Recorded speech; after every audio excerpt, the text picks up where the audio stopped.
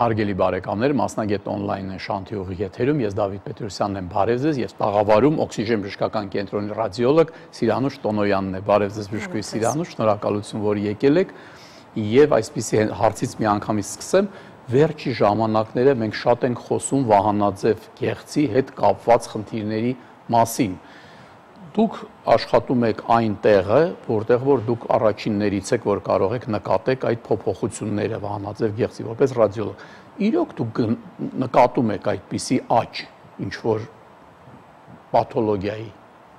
Ուզում եմ նշել, որ կա ոչ միայն պաթոլոգիաների աճ, այլև երբ որ ես նոր էի սկսում իմ աշխատանքային գործունեությունը մոտ 15 տարի առաջ, այդ ժամանակ ավելի հաճախ հանդիպում էր մոտ 50 տարեկան ավելի շատ կանանց մոտ այս խնդիրները, իսկ հիմա գնացել է ավելի երիտասարդացում հիվանդությունների եւ բազմազանություն։ Դե երևի ճիշտ կլինի, որ մենք մի անգամ էլ հիշեցնենք Վահանաձև գեղձի մասին, որպես այդպիսի օրգան իր տեղակայումը, կառուցվածքը եւ մենք ունենք անիմացիա, որի վրա դուք շատ լավ այդ ամեն ինչը կարողանաք պատմեք։ Հիմա մենք խնդրենք, որ անիմացիան կա մեր էկրաններին եւ դուք այդ բանը կասեք։ Ահա, տեսնում ենք։ Վահանաձև գեղձը իրենից ներկայացնում է արտաքինից նա ունի թիթեռնիկի տեսք, կազմված է երկու բլթերից, աջ եւ ձագ, որոնք միանում են կամրջակի միջոցով։ Տեղակայվում է պարադնոցի առաջնային մակերեսին, սա սոնոգրաֆիկ պատկերն է, անատոմիական, այո, սա նորմալ սոնոգրաֆիկ պատկերն է, այստեղ չափվում է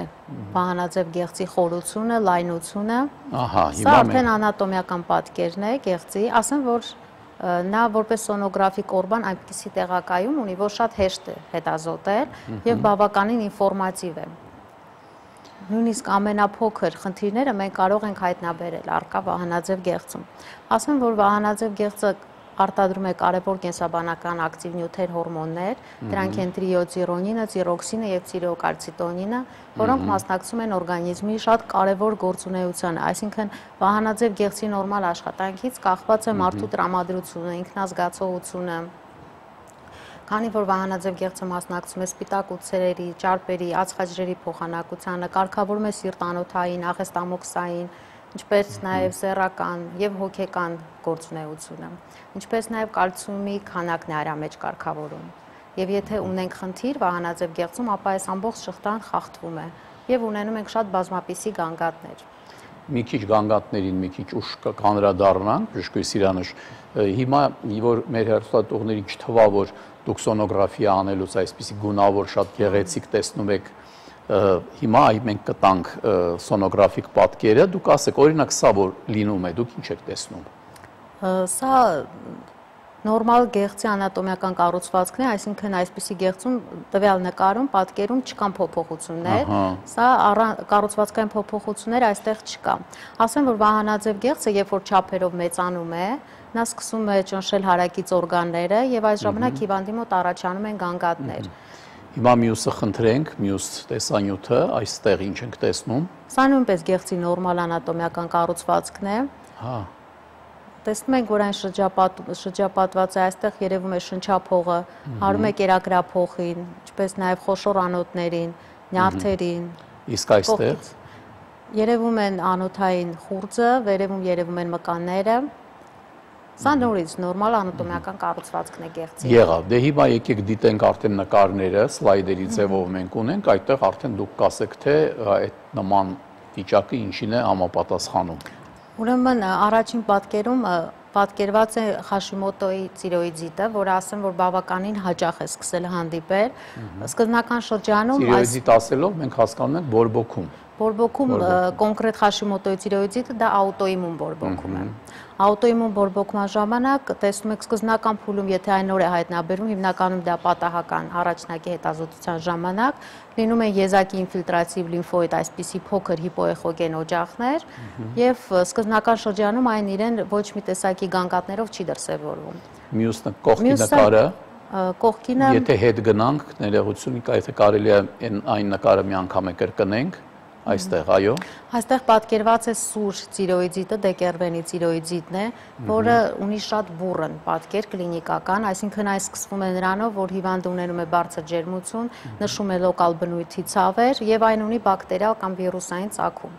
Այս տիրոիդիտի ժամանակ գեղձը ընդհանուր ծավալով բավականին մեծանում է, այտուցվում է եւ շատ կարեւոր է, որպեսզի այն հայտնաբերենք սկզբնական փուլում, քանի որ եթե մի քիչ ավելի խորացած ժամանակ այն հայտնաբերենք, ապա այս ժամանակ կլինեն դեստրուկտիվ փոփոխություններ։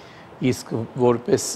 ներզատիչ օրգանի ֆունկցիա այս դեպքերում արդեն այդ ֆունկցիայի խանգարումը կա, թե միայն ինչ-որ բորբոքում է, բայց հորմոնա նորմալ է։ Սկզբնական շրջանում եթե հայտնաբերում ենք դեռևս եթե չկան գանգատներ, հնարավոր է հորմոնալ տեղաշարժ չլինի, իսկ ժամանակի ընթացքում սրանք բերում են հիպոթիրոզի։ Մյուսը եկեք դիտենք։ Սա եզակի հանգույց է, սոլիտար հանգույց է, առաջի պատկերում պատկերված, որը նույնպես կախված չափերից կարող ենք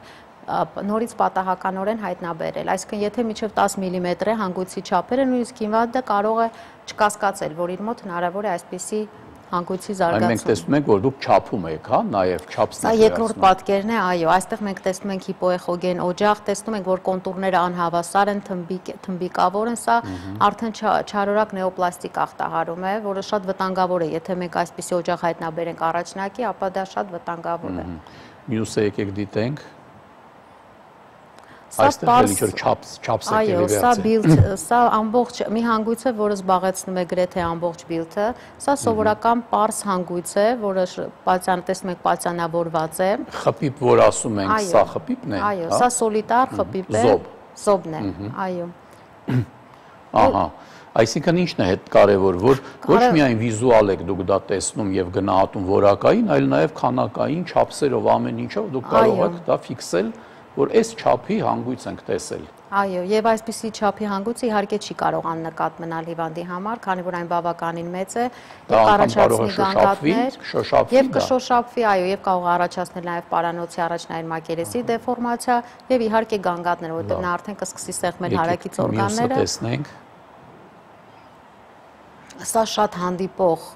բավականին հանդիպող, ընդ որում ասեմ, որ նաև երիտասարդների մոտ է շատ հանդիպում։ Այս պատկերը վկայում է նրա մասին, որ հիվանդի մոտ առկա է յոդի դեֆիցիտ։ Երբ որ առկա է լինում յոդի դեֆիցիտ, Վահանաձև գեղձի հորմոնները նրանք փորձում են մակերեսով մեծանալ եւ յոդ կլանել շրջակա միջավայրից, որի հետևանքով Վահանաձև գեղձի մակերեսի փոխարինական այդպես ռեակցիա կամ կոմպենսատոր, չէ՞։ Կոմպենսատոր, այո, եւ այսպիսի բշտիկներ են առաջանում, որը վկայում է նրա մասին, որ հիվանդը ունի յոդի դեֆիցիտ։ Մյուսը եկեք տեսնենք։ Սա ադենոմա է, ադենոմատոզ փոփոխություն է, Վահանաձև գեղձում, ինչպես նաև յուրաքանչյուր գեղձային հյուսվածքում նույնպես հանդիպում է այսպիսի շատ ադենոմատոզ փոփոխություններ, որոնք ուղղակի գեղձային պրոլիֆերացիայի արդյունք են իրենցից ներկայացնում։ Ասեմ, որ բարորակ է, չնայած այս պարագայում չափերը բավականին մեծ են, եւ կախված չափերից մենք հսկում ենք այսպիսի հիվանդների դինամիկ հետազոտություն ենք անում, որովհետեւ շատ կարեւոր է հասկանալ, թե նրանք ժամանակի ընթացքում մեծանում են, փոխվում է նրանց կառուցվածքը, առաջանում են կալցիֆիկատներ ներսում, որպեսզի ժամանակին կարողանան կանխել բարդությունները, բարորակ գոյացությունների, որտեղ սովորաբար Վահանաձև գեղձի գոյացությունները նրանք լինում են հիմնականում մեծամասնությամբ ճնշող բարորակ։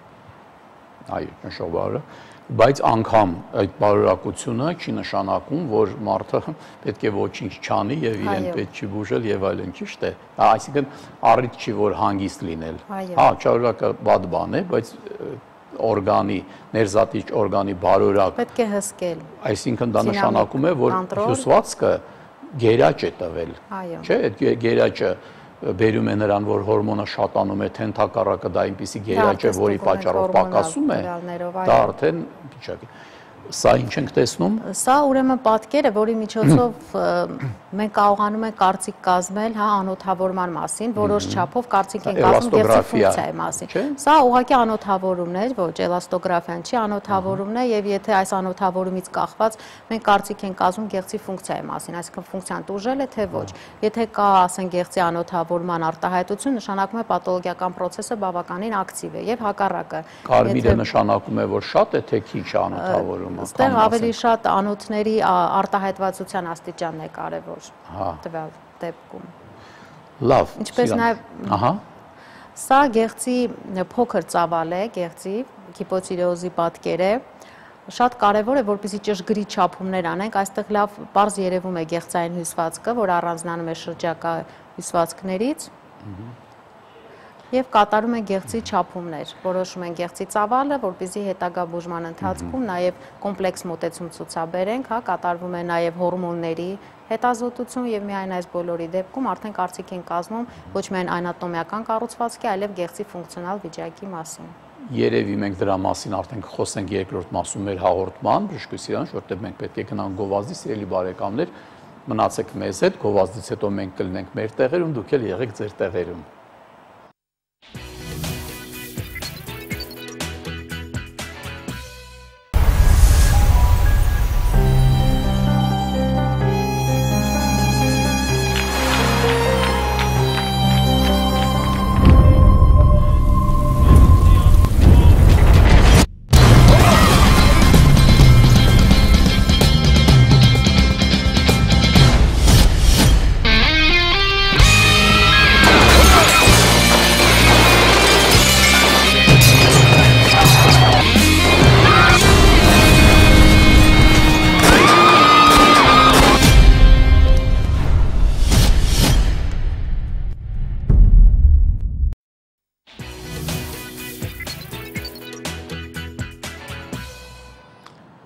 Շարունակում ենք մասնագետ on-line-ը, տաղավարում է իմ հրաշալի հյուր օքսիժեն բժշկական կենտրոնի ռադիոլոգ Սիրանուշ Տոնոյանը,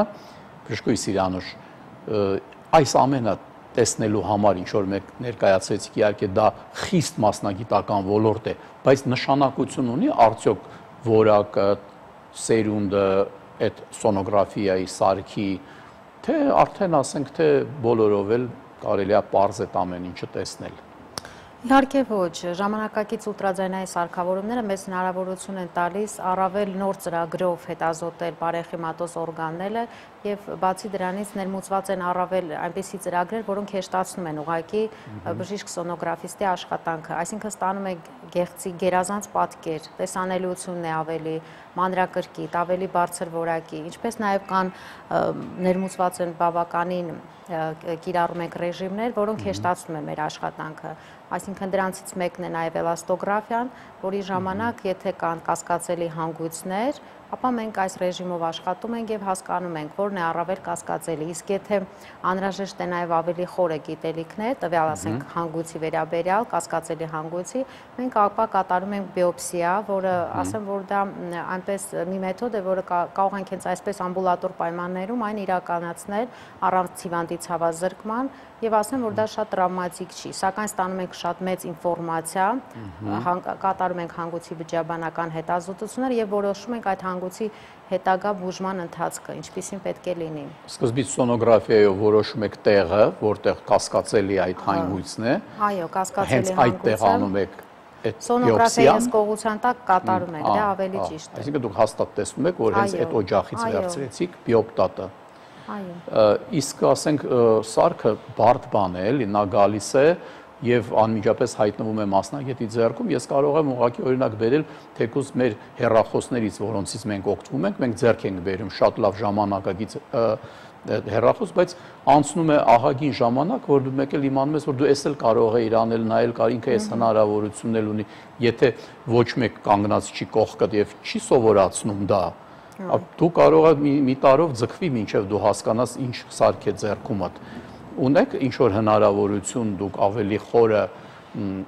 մասնագիտանաք հենց սարքի հնարավորությունների վրա։ Վերջերս մենք հրավիրել ենք Տոշիբա ֆիրմայի ներկայացուցչին, որը եկավ մեզ մոտ կլինիկա և մեզ ծանոթացրեց ապարատի ավելի լայն հնարավորություններին, ինչպես նաև նորամուծություններին և բավականին նոր ռեժիմներ մտցրեց մեր հետազոտության համար։ Այսպես օրինակ մենք ունեցանք աղիքային ռեժիմը, որը թույլ է տալիս, չնայած որ սոնոգրաֆիկ աղիքները չեն հետազոտում, սակայն որոշակի ինֆորմացիա էլի ստանում ենք։ Եկեք տեսանյութը դիտենք, որ ինչպես է դա կատարվում։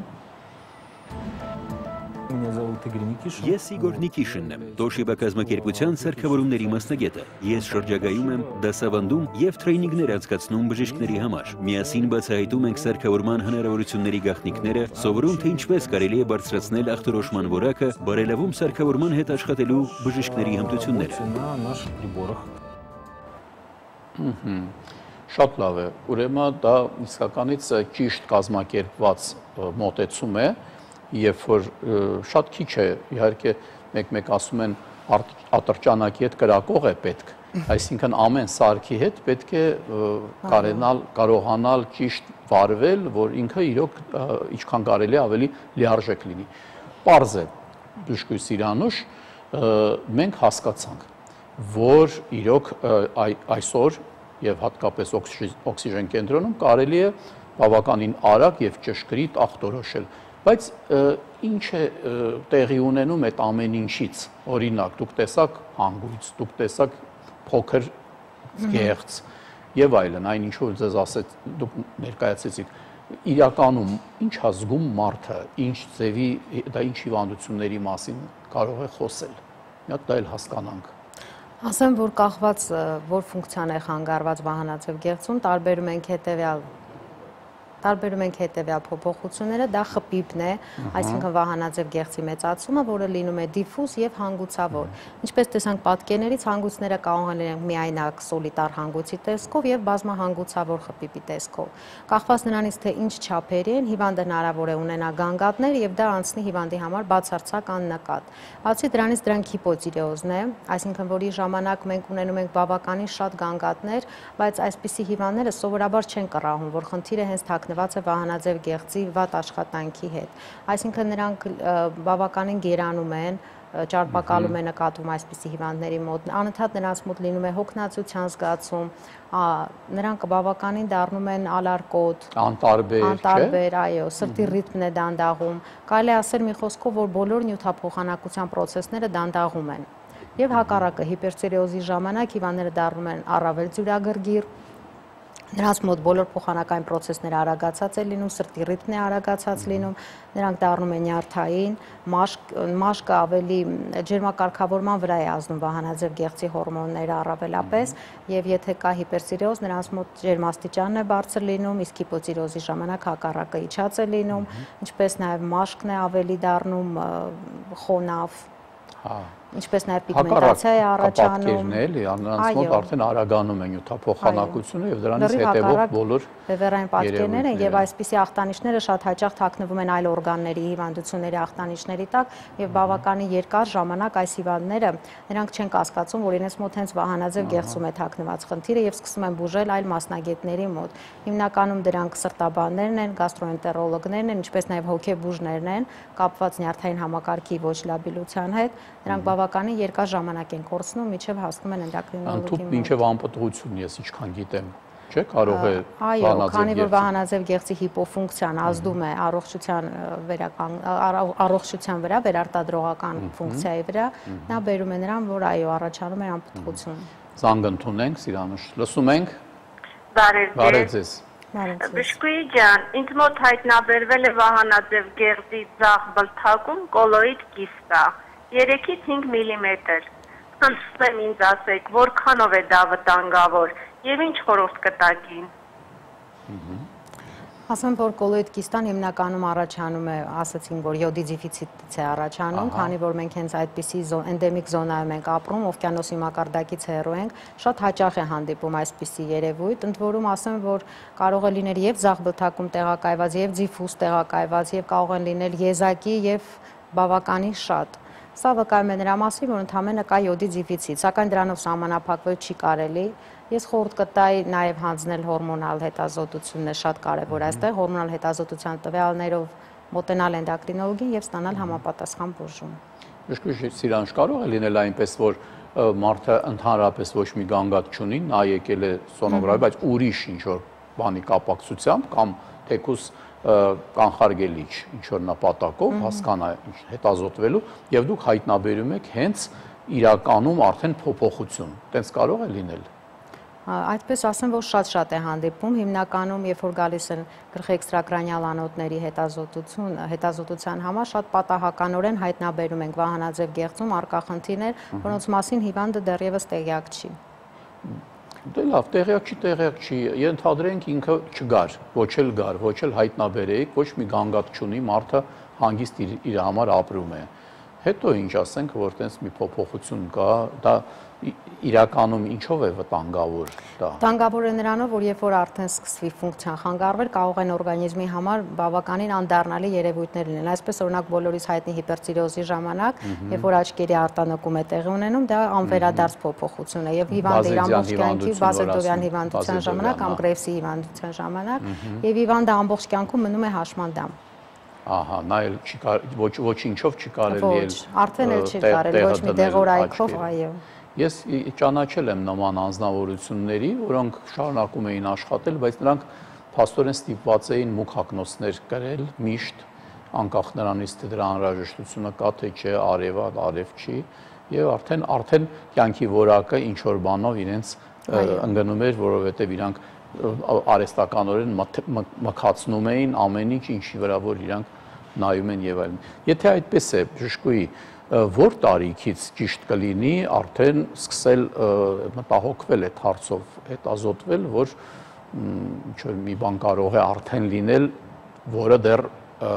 մարդը չի էլ զգում։ Ասեմ, որ հետազոտվել ճիշտ է դեռևս հղիությունը պլանավորելուց առաջ, քանի որ պետք է հղին առողջ լինի եւ երեխան առողջ լինի։ Ասեմ, որ եթե հղիության ընթացքում կան վահանաձև գեղձի թերֆունկցիաներ, սա կարող է բերել նրան, որ պտղի մոտ առաջանան պաթոլոգիաներ։ Հիմնականում դրանք կապված են նյարդային համակարգի հետ, նյարդային համակարգի հետ եւ դրանք բերում են այնպիսի խնդիրների, որոնք հետո ելի եմ ասում, հնարավոր չի շտկել։ Բացի դրանից շատ կարևոր է, քանի որ ասացինք, որ վահանաձև գեղձի ինչքան ֆունկցիաներին է մասնակցում, կարևոր է նաև երեխաների, նորածինների մոտ կատարել հետազոտություններ, որովհետև դրանք բերում են մտավոր ունակությունների թեր զարգացման, կրիտինիզմի եւ այսպիսի երեխաների մոտ արդեն էլի դժվար է շտկել։ Շատ կարևոր է պատանեկան հասակում հետազոտություններ կատարել։ Ներեցեք, բժշկ, ինչքան ես գիտեմ, Հայաստանում սկրինինգային ծրագիր է գործում այդ նորածինների հետ կապված, որովհետև հենց այն դեպքն է, որ եթե արդեն այդ կրետինիզմը զարգացավ եւ տարիները կորցված լինեն, էլ վերականգնել, զարգացնել այդ երեխային չի ստացվի։ Իսկ ընդհանրապես պետք է նրան ժամանակին այդ հորմոնը տալ փոխարինական ձևով, որ ասում են այդպես փոխարինական թերապիա, դա նույնն է, ինչ որ ասենք շաքարախտի ժամանակ տալիս ենք ինսուլինը, չէ՞։ Տվյալ դեպքում տալիս ենք հորմոնը իր ֆունկցիան կատարում է օրգանիզմի բոլոր բաները նորմայի մեջ է պահում եւ երեխան նորմալ զարգանում է ընդամենը։ Ճիշտ է, ինչքան հասարակ բան է, բայց չանելով մենք ունենում ենք լրիվ արդեն սոցիալապես ոչ ադապտված մի անձնավորություն, որի կյանքը իհարկե արդեն լինում է շատ տխուր։ Զանգ ընդունենք, լսում ենք։ Բարև ձեզ։ Ես հարց ունեմ բժշկություն։ Ես անցել եմ վահանաձև գեղձի սոնոգրաֆիա։ Վահանաձև գեղձի հյուսվածքը դիֆուզ փոփոխված է։ Օջախային գոյացություններ չկան։ Իսկ գեղձի անոթային պատկերը արտահայտված է։ Իսկ կարող եք ասել ինչ է նշանակում դա։ Երբ որ սոնոգրաֆիկ պատասխանի մեջ նշվում է, որ անոթային պատկերը արտահայտված է, դա խոսում է նրա մասին, որ կա պաթոլոգիկ պրոցեսի ակտիվացում։ Այսինքն այստեղ որոշակի կարելի է կարծիք կազմել գեղձի ֆունկցիայի մասին, բայց առավել խորը գիտելիքների համար, որպեսզի առավել լավ պատկերացնենք գեղձի ֆունկցիան, անհրաժեշտ են հորմոնալ հետազոտություններ։ Շատ լավ է։ Հնարավոր է օրինակ առանց հորմոնալ հետազոտությունների արդեն բավականին ճշգրիտ պատկերացում ունենալ, թե ինչ պաթոլոգիայի հետ գործ ունենք։ Ենթադրենք, եթե վերցնենք գանգատները, օրինակ գանգատները վկայում են, որ հորմոնը շատ է։ Մյուս կողմից դուք տեսնում եք հանգույցը, որը հաստատում է դա, որ հենց երևի հենց պատճառը հենց դա է, եւ եզրակացություն անել, ախտորոշել, թե ամեն դեպքում ավելի ճիշտ է հորմոններն են։ Չէ, հորմոնալ հետազոտությունը ոչ միայն պարտադիր է, այլև անհրաժեշտ է, շատ կարևոր է։ Այսինքն որպեսզի հաստատ հասկանանք ինչ է կատարվում օրգանիզմի, մենք սոնոգրաֆիկ տեսնում ենք միայն անատոմիական կառուցվածքը, իսկ հորմոնների մասին տվյալները մեզ հուշում են ֆունկցիայի մասին։ Բժշկուհի, ուզում էի հարց տայի, բայց պարզվեց, որ մենք պետք է ընդհատվենք գովազդի։ Սիրելի բարեկամներ, խնդրում եմ ուշադիր գովազդը դիտեք, նոր տարի է գալիս եւ գովազդի մեջ դուք կարող եք ստանալ այնպիսի մի տեղեկատվություն, որը ձեզ կօգնի ավելի շատ լավ, ուրախ եւ լիարժեք անցկացնել այդ մեր համար ամենակարևոր տոնը։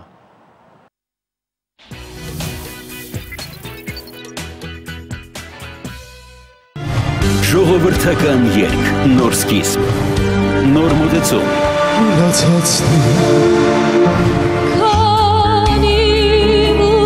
Նոր ժամանակակից հնչեղություն։ Նոր շլեցնող գույներ։ Սևա Կամրոյան, Սոնա Ռուբենյան, Նարե Գևորքյան, Վահե Մարգարյան, Եվա Թաշչյան, Պետրոս Պետրոսյան, Սուրեն Աբոյան, Ժաննա Դավթյան, Եվա Եգանյան, Գրիգոր Միրզոյան։ Ժողովրդական երգեր, առավել ժամանակակից, քան մերօրյա հիթերը։ Ուզում ես համոզվել, ուրեմն այցելիր Արամ Խաչատրյանի անվան համերգասրահ։ Դեկտեմբերի 13-ին ժամը 19-ին դարձիր ժողովրդական երգի նոր զարթոնքի մասնակիցը։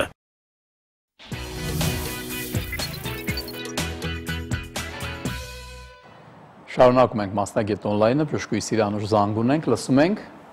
Բարև ձեզ։ Բարև ձեզ։ Ես այսպիսի մի հարց ունեմ։ 19 տարեկան եմ, Վահանաձև գեղձի սոնոգրաֆիկ հետազոտության արդյունքում պարզվել է, որ ձախ բլթում ունեմ 4 մմ-անոց չափի հանգույց։ Եվ այնտեղ նշված էր, որ նեղուցը 4 մմ է։ Արդյոք սա նշանակում է, որ ես ունեմ խպիպ։ Ասեմ, որ 4 մմ-անոց հանգույցը դա բավականին փոքր չափեր են, սովորաբար դա հիվանդի համար երևի թե առաջնակի հետազոտության արդյունքում է պարզվել, անսպասելի, քանի որ դա չեմ կարծում, որ ինչ-որ գանգատներ առաջացնի, բայց ամեն դեպքում շատ կարևոր է այստեղ կատարել հորմոնների հետազոտություն, ասեմ, որ մեզ մոտ թիմային աշխատանք է մեր կենտրոնում եւ այս հիվանդը կարող է մոտենալ իր պատասխաններով, անցնել եթե անհրաժեշտ է լրացուցիչ հետազոտությունները եւ մոտենալ էնդոկրինոլոգին։ Եթե մենք խոսում ենք թիմային աշխատանքի մասին, ինչ է դա նշանակում, օրինակ պացիենտը եկավ օքսիգեն, մի հատ պատմեք էլի, ինչպես է ինքը անցնում, հայտնվում ձեզ մոտ, հո ինքը, ասենք, եկեք զանգ ընդունենք, հետո այս հարցին կպատասխանենք, լսում ենք։ Ալո, բարև ձեզ։ Բժշկուհին մի այսպիսի հարց ունեմ, ես խնդրում եմ ինձ բժշկուհի խորհուրդ տվեք։ Ուրեմն Վահանաձև գեղձում ունեմ հանգույց 10-ից 15 մմ չափերի։ Հորմոնալ անալիզներս նորմայի սահմաններում եմ։ Ուզում եմ իմանալ, արդյոք կա վտանգ, որ հանգույցը դառնա ուռուցք, թե հնարավոր է ինքն իրեն անցնի, որովհետև իմ առողջության հետ կապված այլ գանգատներ ես չունեմ։ Տեսեք ինչ հետաքրքիր էր։ Ասեմ, քանի որ հորմոնալ հետազոտության տվյալները նորմայի սահմանում են, ես այս հիվանդին խորհուրդ կտայի չանհանգստանալ եւ ժամանակ առ ժամանակ ուղղակի կատարել սոնոգրաֆիկ հետազոտություն, դա հիմնականում մոտ 6 ամիս հետո, կարելի է կրկնել հետազոտությունը եւ եթե չափերը նույնն են, կարելի է կրկնել նաեւ հորմոնալ հետազոտության տվյալները, եթե չկա փոփոխություն, կարծում եմ կարիք չկա անհանգստանալու։ Բժշկուհի Սիրանուշ, իսկ դուք պահում եք ձեզ մոտ տվյալները, ենթադրենք 6 ամիս հետո, 7 ամիս հետո եկավ պացիենտը եւ ասեց, որ ես ձեզ մոտ հետազոտվել եմ։ Այո։ Դուք կգտնեք իր նախորդ։ Այո, եւ սոնոգրաֆիկ սարքը ունի այդպիսի արխիվ, որպեսզի պահպանի հիշողությունը, ինչպես նաեւ մենք կոմպյուտերային ծրագրում ունենք եւ դա շատ կարեւոր է, դա շատ ապահով է զգում հիվանդները իրանց, քանի որ մենք միշտ համեմատում ենք նախորդ հետազոտության արդյունքները եւ ամենաչնչին փոփոխությունները, որոնք եթե լինում են, մենք արագ հայտնաբերում ենք։ Վերադառնանք թիմային աշխատանքին։ Եկավ օքսիգեն բժշկական կենտրոն պացիենտը, ուր է մոտենում, ով է իրան ասում, որ դու պետքա գնաս, ասենք սոնոգրաֆիայի կամ մաշկաբանի մոտ կամ ինչ-որ մեկի մոտ, ինչպես է դա որոշվում։ Հիվանդը կանխավ արդեն գիտի, որ մասնագետի մոտ է գալիս եւ հետազոտվելով, ասենք հնարավոր է հետազոտության ընթացքում ուղղակի կախված հիվանդի գանգատներից նաեւ նշանակվել այլ լրացուցիչ հետազոտություններ։ Ուրեմն, այսպես ասենք, որ առաջնակին իհարկե բժիշկն է, որը առաջինը տեսնում է պացիենտին եւ հավաքում է անամնեզը։ Համաձայն անամնեզի արդեն նրա մոտ ձևավորվում է հիվանդության պատմության նախագիծը, ինչպես կարելի է պետք է հետազոտել, չէ՞։ Այո։ Եվ ինքը դրանից հետո գալիս է ձեզ մոտ, ուղեգիրը մոտը թե ինչ է, ինքը ինչպես է գալիս, ուղղակի գալիս ասում է, «Էն բժիշկն ասեց, որ ինձ մի հատ թե»։ Բացվում է անկետա, իհարկե, որտեղ մանրամասն նշվում է, եթե կան հետազոտության արդյունքներ, ապա փակցվում են այդ անկետային տվյալներին եւ սկսում է Փաստորեն պացիենտը որոշ ժամանակի ընթացքում ձեռք է բերում արդեն իր հիվանդության պատմության մասին բավականին ինֆորմացիա, որի հետ ծանոթանում են բոլորը, չէ՞։ Այո։ Այդպես զանգ ընդունենք, լսում ենք։ Բարև ձեզ։ Բարև ձեզ։ Բժշկուհի ջան, ուրեմն կոկորդի շրջանում Ալուս դժվարանում են, ինձ թվում է ինչ-որ բան կա, դա կարող է վահանաձև գեղձի հետ կապված լինի և վահանաձև գեղձի հետ կապված խնդիր լինելու դեպքում արդյոք հնարավոր է հղիանալ։ Շնորհակալություն։ Սկսենք առաջի հարցից։ Հնարավոր է, որ մարդը կուլ տալուց զգա վահանաձև գեղձի հետ կապված ինչ-որ փոփոխություններ։ Ասեմ, որ դա շատ սուբյեկտիվ զգացողություն է և հնարավոր է, որ խնդիրը միայն վահանաձև գեղձում չլինի, հա, տարբեր կարող է ֆարինգիտի հետևանքով լինի, տոնզիլիտի, տարբեր խնդիրներ կարող են առաջ գալ, սակայն հնարավոր է նաև, որ հենց վահանաձև գեղձում լինի թաքնված խնդիրը, դրա այն ստուգելու համար անհրաժեշտ է անցնել հետազոտություններ, առաջի հերթին սոնոգրաֆիկ հետազոտություն և կպարզվի։ Բժշկուհի Սիրանուշ, մի քիչ խոսենք բուժման մասին։ Հասկանալի է, որ դրա համար կա մասնագիտություն, էնդոկրինոլոգ չէ, բայց հասկանալով, որ ձեզ մոտ թիմային աշխատանք է եւ դուք ամեն ինչը տեղյակ եք, ինչպես է կատարում եւ դուք առաջի մասում եւ մինչեւ հիմա ցույց տվեցիք, որ շատ տեղյակ եք դուք վահանաձև գեղձի բոլոր տեսակի խնդիրներից։ Ինչպես է այդ բոլոր այսինքն տեսակ փոփոխությունը ինչ որ բուժում հետևում է դրան, թե ենթադրենք միգուցե եւ չկա։ Ուզում եմ հիշեցնել, որ մեր կենտրոնում գործում է կոմբինացված այսպիսի մի ապարատ կա, որ ամբողջ աշխարհում Գերմանիայում սկսեցին առաջի անգամ այն կիրառել, դա կոմբինացված մեթոդ է, որը կոմբինացված ապարատային բուժում է, որ իր մեջ ներառում է արևելյան բժշկության, ասեղնաբուժության սկզբունքները եւ ժամանակակից ֆիզիոթերապևտիկ բուժումը։ Այս բուժման ընթացքում օրգանիզմը ազատվում է ավելորդ թափոններից, մաքրվում է արյունը, երիկամներում եթե կան մանր քարեր, լեղապարկում, ապա օրգանիզմը ձերբազատվում է այս թափոններից եւ գնում է միջև օրգանիզմի մաքրում, միջև բջջային մակարդակ։ Եվ բարձրանում է այս բուժման ընթացքում օրգանիզմի իմունիտետը, վերականգնվում են բնականon ինքնավերականգնող ուժերը եւ արդեն պացիենտը մտնում է բուժական process-ի մեջ։ Ասեմ, որ այս ամբողջ բուժման ընթացքում բժշկի հսկողության տակ է կատարվում բուժման process-ը եւ եթե անհրաժեշտ է շատ փոքր չափաբաժիններով, եթե հարկ է լինում, նշանակվում է նաեւ դեղորայքային բուժում, իսկ եթե ոչ, նույնիսկ դա կտրուկ նվազեցնում են։ Հնարավոր է անգամ առանց դեղերի։ Այո, հնարավոր է առանց դեղերի, միայն ապարատային բուժման ընթացքում արդեն հիվանդը վերականգնի։ Բժշկուհի Սիրանուշ, իսկ լինում են դեպքեր, երբ որ հիվանդը լրիվ ինչ որ այնպիսի գանգատներով է գալիս, որ ոչ մի ոնց որ կապ չունենա վահանաձև գեղձի հետ, բայց հանկարծ պարզվում է, որ պատճառը եղավ վահանաձև գեղձի որոշ խանգարում։ Լինում է այդպես։ Այո, շատ հաճախ է լինում, քանի որ վահանաձև գեղձի ֆունկցիաները շատ են։ Նա նույնիսկ մասնակցում է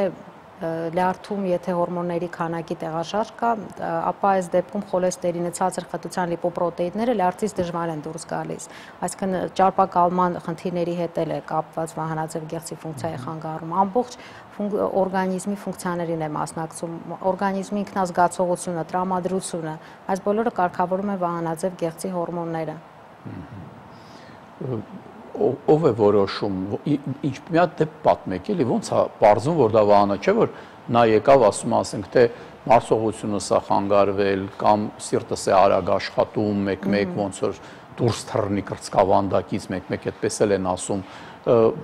ոնց է գլխին գնում, որ սա վահանաձև գեղձի հետ կարող է կապված լինել, որ նա գա սոնոգրաֆիայի, թե դա արդեն ոնց որ պարզ է, որ ինքը պետք է անպայման սոնոգրաֆիան անցնի անկախ ամեն ինչից։ Կա ուղեցույցներ սոնոգրաֆիայի համար, թե ուղղակի եթե արդեն եկել է, ասում ես դե մի հատ անցի սոնոգրաֆիա նաև։ Չէ, իհարկե, շատ կարևոր են գանգատները, եթե կան հորմոնալ հետազոտության տվյալները, այս բոլորը միասին թերապևտը կոնսուլտատիվ ուղղորդում է սոնոգրաֆիայի։ Մի հատ զանգ ընդունենք, բժշկուհի, լսում ենք։ Բարև ձեզ։ Բարև ձեզ։ Ես 37 տարեկան եմ, ունեմ մազաթափության խնդիր։ Դիմել եմ մաշկաբանի, որը խորհուրդ տվեց հետազոտել վահանաձև գեղձը։ Հետազոտվելուց հետո պարզվեց դիֆուզ փոփոխություններ կան վահանաձև գեղձում։ Խնդրում եք ֆիզիոթերապևտիկ ապարատը ինձ կօգնի, թե չէ։ Բժշկուհի Սիրանուշ, ինչ կապ ունի վահանաձև գեղձը օրինակ մազաթափության հետ եւ արդյոք պետք է որ ես էլ հետազոտվեմ, այդպեսի ձեզ հարց տամ։ Չէ, կատակ է, ասեք։ Ասեմ, որ վահանաձև Այո, որովհետև վահանաձև գեղձի թերֆունկցիայի ժամանակ լինում է մազաթափություն, լինում է դիֆուզ մազաթափություն, կարող է ալոպեցիայի ձևով օջախային մազաթափության ձևով ի հայտ գալ, բացի դրանից լինում է մաշկի թեփոթում կարող է առաջ գալիս, ասեցի պիգմենտացիաներ կարող են լինել, այս բոլոր մաշկային խնդիրները կարող են կապված լինել վահանաձև գեղձի թերֆունկցիայի հետ։ Եվ իհարկե դա ավելի կպարզվի, երբ որ հորմոնալ հետազոտության արդյունքները առկա լինեն։ Ձեր սարքերը կարող են մասնակցել բուժման մեջ, եթե ասենք պարզվեց, որ դա հենց վահանաձև գեղձներ, նշանակվի այնպիսի բուժում, որը կնշանակվեր ընդհանրապես նման հիվանդի, գումարած սարքը ձեր այդ ֆիզիոթերապևտիկ, որ ունեք իրար հետ, ինչ ձևով կարող է դա օգնել։ Քանի որ ասացինք, որ այս ընթացքում բարելավում է օրգանիզմի իմունիտետը, օրգանիզմը մաքրվում է ավելորդ թափոններից եւ ընթացքում նաեւ բավականին լավ արդյունքներ ենք ստանում հենց վահանաձև գեղձի, եթե չկան հորմոնալ տեղաշարժերը շատ մեծ չեն, ապա ապարատային բուժումը տալիս է գերազանց պատկեր։ Իսկ կարող եք հիշել որևէ դեպք, որ այդպիսի մի շատ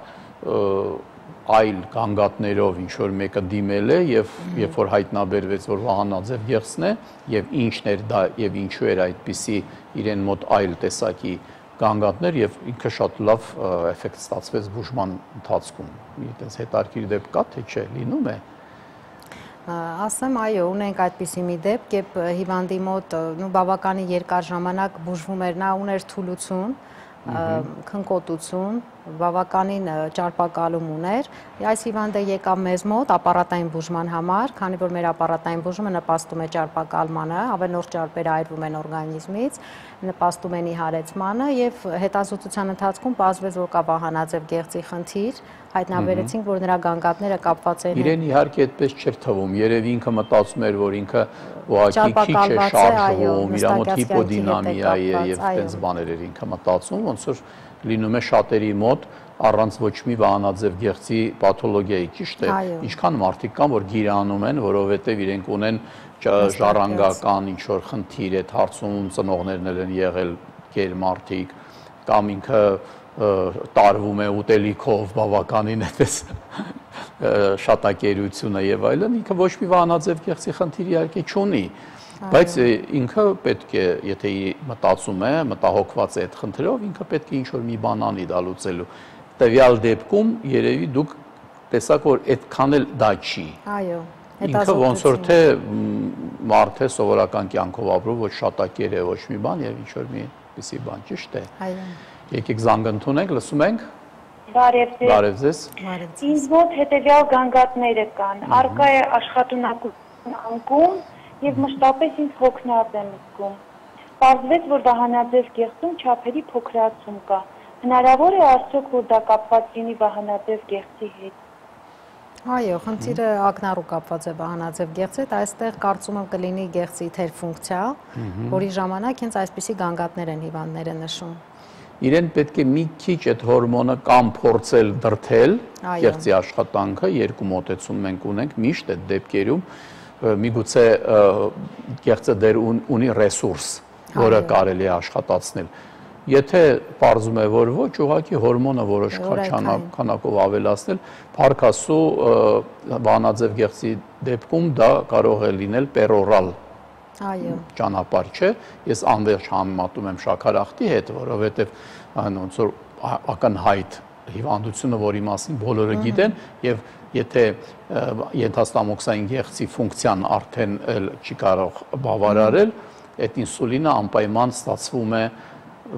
արդեն ինյեկցիոն ճանապարհով, ճիշտ է։ Տվյալ դեպքում այդպես չի, դա ընդհանրապես հաբ է, որը ամեն օր ընդունելով կամ օրը երկու անգամ բժիշկը ավելի ճիշտ կասի, կորցնում է այդ բոլոր ախտանիշները գնում են։ Եվ այստեղ կարելի է զուգակցել նաև ապարատային բուժումը, որը կտա հրաշալի արդյունքներ։ Զանգ ունենք, լսում ենք։ Հա, զանգը չկա։ Բժշկուհի Սիրանուշ, մի այսպիսի հարց ձեզ տամ, այսինքն տեսեք մենք ինչի ես ուզում եմ անվերջ գտնեմ մեր այսօրվա հաղորդման նաև մի կողմ, որը ակնհայտ չի, դուք ռադիոլոգ եք եւ կարող է թվալ բնակչությանը, ասենք հեռուստադիտողին եւ դա վերաբերում է ոչ ռադիոլոգներին միայն, որ այն բժիշկը, որը հետազոտություն է կատարում, Նա ուղղակի այդ հետազոտությունը կատարում է, ինչ տեսնում է, նա գիտի, որ տեսավ SSS եւ այդքանով բավարարվում է։ Այդ մոլորությունը մենք այսօր փորձեցինք ամենայն դեպս ցրել, որովհետեւ լավ մասնագետը նա իհարկե տեսնելով պաթոլոգիան եւ ակնհայտ դա ֆիքսելով եւ ախտորոշելով նա պետք է շատ լավ իմանա թե ինչ է ինչի հետևանքը ուրիշ բան որ ռադիոլոգը ռենտգենոլոգը կամ ուրիշ մասնագետ լաբորատորիայինը որը չպետք է բուժի դա սխալ է որ ինքը Դոկտոր Դավիթ, ես ուզում եմ այստեղ նաև հիշեցնել, որ շատ հաճախ Վահանաձև գեղձի բարդություններից է հանդիսանում կրծքագեղձերում տարբեր տիպի փոփոխություններ, ինչպես նաև փոքր կոնքի օրգաններում, եւ դրա համար միշտ անհրաժեշտ է հաշվի առնել էնդոկրին ստատուսը եւ համալիր մոտեցում ցույց տալ, որովհետեւ Վահանաձև գեղձում արկա խնդիրը կարող է նաև կապված լինել այլ օրգաններում։ Այդ շատ լավ ասացիք, հիմա եկեք զանգանք ունենք, լսում ենք։ Բարև ձեզ։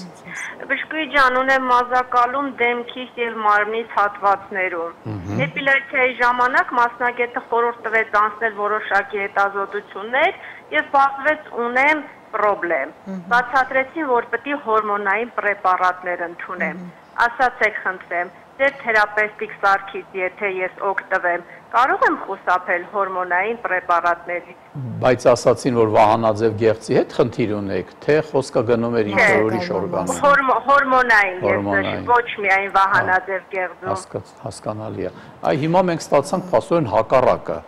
Այն ժամանակ ասացինք, որ մազերը կարող են թափվել տարբեր ձևով, տվյալ դեպքում հակառակը շատացել են։ Ինչպես կմեկնաբանեք բժշկուհի։ Նախ ասեմ, որ այսպիսի հորմոնալ խանգարումները, որոնք արտահայտվում են մազակալումով, հիմնականում կապված են լինում պոլիկիստոզի հետ։ Ասեմ, որ մեր սարքը շատ հիանալի արդյունքներ է տալիս, բայց պոլիկիստոզի դեպքում, եթե մենք ունենք հորմոնալ բավականին տեղաշարժեր, ապա միայն սարքի ազդեցությունը ասեմ, որ շատ քիչ է։ Այս դեպքում արդեն անհրաժեշտ է լինում նաև դեղորայքային միջամտություն։ Իսկ եթե ունենք մազակալում եւ հորմոնալ տեղաշարժեր չկա, ապա սարքը տալիս է գերազանց արդյունք։ Բժշկուհի, քիչ ժամանակ է մնում, Վահանաձև գեղձի մասին բավականին լիարժեք խոսեցինք, բայց դուք ինքներդ ասացիք, որ Վահանաձև գեղձի ֆունկցիայի խանգարումը կարող է անդրադառնալ կրծքագեղձերի, ներքին օրգանների, փոքր կոնքի, եկեք զանգանք ունենք, հետո կշարունակենք, լսում ենք։ Այո, լսում ենք։ Ուրեմն ես զանգել եմ իմ աղջկա խնդրի հետ կապված, ինքը ունի սրտի աշխատանքի հաճախականություն, ժամանակ առ ժամանակ սրտի աշխատանքը չափից շատ արագանում է։ Եղել ենք սրտաբանի մոտ, սրտի հիմնական ֆունկցիաների ոչ մի փոփոխություն չկա։ Տարիքը կասեք։ Տարիքը 16 տարեկան։ Լավ։ Կուզեի իմանալ դա կարող ինչ որ կապ ունենալ Վահանաձև գեղձի հետ, ոչ։ Անգամ ես երևի կարողանամ պատասխանեմ, բայց դուք ասեք բժշկուհի։ Ճիշտն ասած ցանկալի է անպայման որպեսզի անցնի ուլտրաձայնային հետազոտություն, ըստ գանգատների ավելի շատ ներկայացված էր հիպերտիրեոզի պատկեր։ Հնարավոր է իհարկե, անհրաժեշտ է անցնել սոնոգրաֆիկ հետազոտություն, այնուհետև հորմոնալ հետազոտության տվյալների հետ միասին մոտենալ էնդոկրինոլոգին։ Որպես սոնոգրաֆիստ բավականին մեծ արդեն փորձով եւ շատ լավ սարք ձեռքի տակ ունեցած, եթե իջնենք ավելի ցած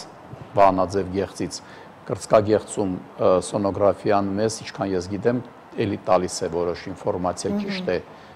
Ինչ եք տեսնում, ասենք կրծքագեղձերը նայելուց, ինչ կարելի է տեսնել։ Տարբեր պաթոլոգիաներ կարող ենք տեսնել, սկսած կիստոզ փոփոխություններից, մաստոպաթիաներից, դիֆուզ, կիստոզ, կարող ենք տեսնել ֆիբրոադենոմաներ, բարորակ, չարորակ, ասեմ, որ շատ կարևոր է չխոսվեց նաև լիմֆատիկ համակարգի մասին, տարբեր փոփոխությունների ժամանակ նաև ներգրավում է լիմֆատիկ համակարգը եւ շատ կարեւոր է հետազոտությունը, որովհետեւ լիմֆատիկ համակարգի անատոմիական կառուցվածքից մենք կարող ենք մտածել տվյալ process-ը չարորակ է թե բարորակ։ Սովորական լիմֆատիկ հանգույցները անատոմիական, եթե նրանք փոփոխված չեն, ապա նրանք ունենում են այսպիսի մի գիպոեխոգեն, ծայրային հատվածում գիպոեխոգեն են եւ նրանք հուշում են, որ միայն process-ը կապված է բորբոքման հետ։ Իսկ չարորակ process-ների ժամանակ տեսնում ենք լիմֆատիկ հանգույցների կոնգլոմերատներ, նրանք բավականին մեծանում են, չեն պահպանում արդեն իրենց նորմալ ներքին անատոմիական կառուցվածքը, որը մեզ հուշում է, որ արդեն այստեղ կա խնդիր։ Էպիգաստրիում, այդտեղ ինչ եք տալիս, դե ասենք լեղապարկ եւ այլն, այս նոր սարքի միջոցով նոր ծրագրերի ինչ մի նոր բան եք սկսել տեսնել ասենք այդ օրգաններում, լյարդը եւ այլն։ Այո, հետազոտում ենք լյարդը, լեղապարկը, երիկամները, հետվորոմայինամզային հանգույցները, ենթաստամոքսային գեղձը, որպես նորություն հետազոտում ենք արյան հոսքը, կարող են կատարել նաև արյունամատակարարման միջոցով, կախված նրանից թե ակտիվացած է թե ոչ։ Վերջին զանգվել ընդունենք, բժշկուհի, լսում ենք։ Ալո։ Այո։ Բարև ձեզ, խնդրում եմ մի քիչ արագ հարցը տվեք։ Ես 54 տարեկան եմ, մոտս առաջանում է խորք։ Գիշերները չեմ կարող քնեմ, էդի կապ ունի վահանագեղձի հետ թե ոչ։ Քոր ասացիք։ Քոր։ Ինչ առաջանում։ Խորխ առաջանում։ Կարծում եմ ոչ։ Ուղղակի կապ դժվար գտնենք այդպիսի կապ մենք, ճիշտ է։ Դժվար։ Բժշկուհի, նոր տարի է մոտենում, ինչով կուրախացնեք, օքսիժենը ինչ-որ հետաքրքիր առաջարկություններ կարող է ունենալ։ Ասեմ, որ սոնոգրաֆիկ ծառայությունների համար գործում է 20% զեղչը, կարող եք մոտենալ, հերթագրվել, պրոֆիլակտիկ հետազոտությունների։ Ես կարծում եմ, որ առանց զեղչի էլ ձեզ մոտ շատերը կգային այս հաղորդումից հետո, որովհետև դուք այնքան պատկերավոր ամեն ինչ բացատրեցիք, որ ուղղակի ասենք արդեն մարդը կիմանա թե ինքը ում մոտ է գնում, գիտեք ինչքան կարևոր է, դու գնում ես մի մեծ հիվանդանոց, ենթադրենք, այնտեղ ինչ-որ բժշկի մոտ, եւ այնտեղ նա սկսում է ուղարկել, մի հատ գնա այս արա, եւ դու ուղղակի գնում ես առանց իմանալու այդ հետազոտություն կատարողը ինքը ինչքան կվալիֆիկացիա ունի, հույս ունես, վստահում ես, որ դա երևի հա։ Տվյալ դեպքում, հարգելի բժշկուհի Սիրանուշ, ինձ թվում է, որ արդեն մարդիկ գիտեն ում մոտ են գալու, արդեն ինչ-որ վստահություն հենց սկզբից իրենց մեջ արդեն կա, դե են, որ դուք արդեն կնայեք եւ կարողանաք չխաբել հույսերը, չնայած մեկ-մեկ հույսերը չխաբելը կապված է նրա հետ, որ բժիշկը վատ բան է ասում, որովհետեւ ինչ հիվանդության մասին էլ բժիշկն ասի, խանգարման մասին, դա ոչ մի հաճելի բան դրա մեջ չկա։ Լավ կլներ, որ բժիշկները բոլորին ասեին իզուր ես եկել, առողջ ես, գնա հանգիստ ապրի, բայց դա չի մեր դերը